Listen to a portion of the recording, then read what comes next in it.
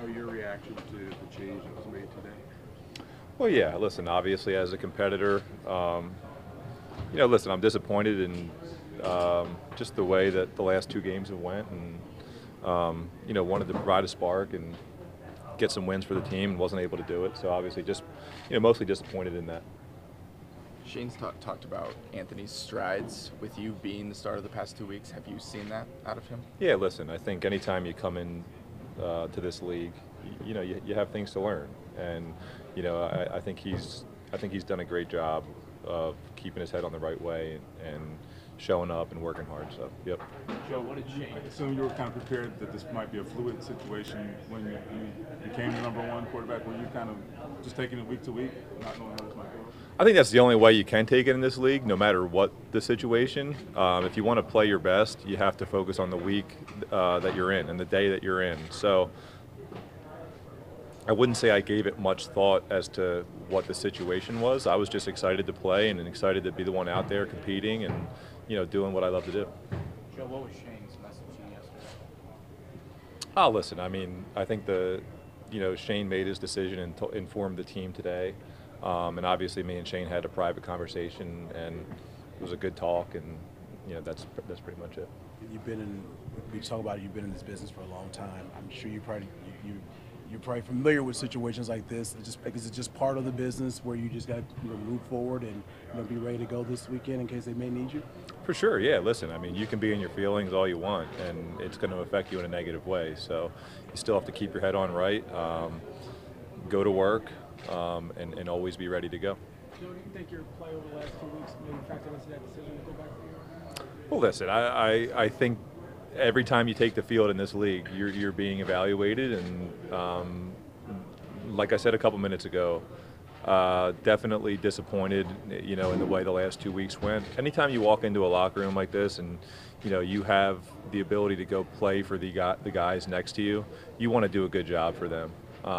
So that's the biggest thing. I really do feel disappointed in the way the last couple weeks went, because when you walk into this locker room, you want to be able to really, really hold your head high and feel like you've done the best for the team, and I didn't necessarily feel like I did that. We just talked to Anthony, and he mentioned a number of times willingness, eagerness to learn. And when we asked who he learns from, he mentioned yourself, Defo, as being two of the big people. What have you seen from him over these last couple of weeks in his eagerness to learn, do what it takes to be QB1 for this franchise? I just see, just a sense of growth and maturity. I would see just a sense of growth and understanding of not only just, how much that position means to the team, but also just the responsibility that comes with that. Just a dedication to the preparation and just overall growth. In the last couple weeks, I think the reality of the situation is, look, he's not perfect. None of us are. He's going to make mistakes. I think, I challenged the rest of the captains and the leaders in this team to, let's earn our role. Let's do our job to help support him and have his back the same way we had leaders when we were young players that had our back. So he's in a tough spot because the position that he's in has such a microscope on it, and his decisions mean so much to our organization. But we got to do our best to help support him and have his back along these times. You said from the jump that you believe he's the future of this team. That was 2 weeks ago after he had gotten benched. What gave you that faith back in that you would not necessarily see it right now, but just you knew that this wouldn't be the end for him? I mean, I never doubted, who he is. I've never doubted, since the day that he was drafted, I felt like I understood what this journey was going to take. It's highs and lows that comes with a young quarterback, and I just felt like this was a part of some of his adversity. This is a part of his story. This is part of his journey. A lot of great players have had to go through similar types of adversity. I think he is going to learn from this experience and grow and be better because of it. We're all going to be better because of it. Big game Sunday, playoffs possibly on the line here. Got to get it. How much are you looking forward to having the AR lead you guys and try to make a run here as you get ready for the Jets? Look, he's the one. He's the guy that's we got to lean on. He's the guy that's going to be the future of this organization. So with 5 out there, we got a chance. Now, that being said, we got to do our part. Defensively, there's things that we could work on. There's things that we could be better on, and we're focusing on that. We got a great challenge on Sunday against an extremely talented group, regardless of what the record says. So we just got to continue to, get better and grow as a team.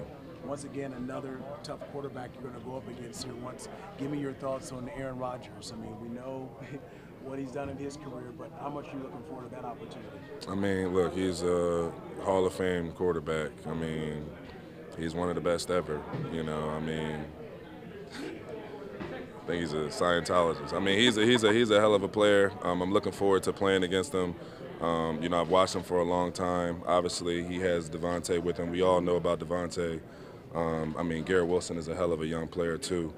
Just the plays that he's been able to make. You know, the last couple of weeks. So they got weapons all over the place, and with a extremely smart and veteran quarterback like Aaron, I mean, we got our hands full on Sunday. So How do you think AR just sort of, not with the media or publicly, but just faced the music with the team and kind of looked in the mirror at himself, and have you seen him maybe just own the things that he said he has to improve on? and I don't think it was easy. You know, I think sometimes, you you got to kind of learn and grow from things in real time. So, you know, I think, but I think he took it in stride. You know, obviously a couple weeks ago, that was a tough day for him. That Monday, Tuesday, Wednesday, that was a tough day. I mean, the whole world turned their back on him. Everybody was kicking him while he was down. But I think it was the guys in his locker room that even when it was at his darkest point, he knew that we kept telling him that, look, we still believe in you, we still got your back, and we're going to be with you when you come out on the other side of that. So now we're on the other side of that, so let's rock with each other and let's keep going.